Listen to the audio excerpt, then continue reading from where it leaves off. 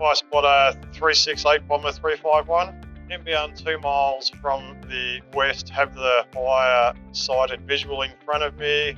So the simulator is a fire aviation simulator for our airborne firefighters, air observers, air attacks. And what makes this simulator different to other simulators around the world is the goggles we're using have see-through technology. So what that means is it allows our air crews to be able to read their map books, look at tablets, look at the pilot next to them for crew resource management, manipulate radios, and then as they look out the window, they then see the virtual world. Traditionally, we need to train our firefighters in crewed aircraft. There's a big expense there and a safety issue, when we're flying.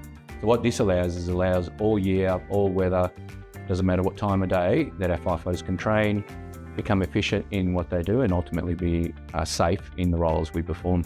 This simulator here, $640,000 investment by CFA and DECA into this, make sure that our personnel in Victoria continue to be the best air attack and air observers that this country has to offer.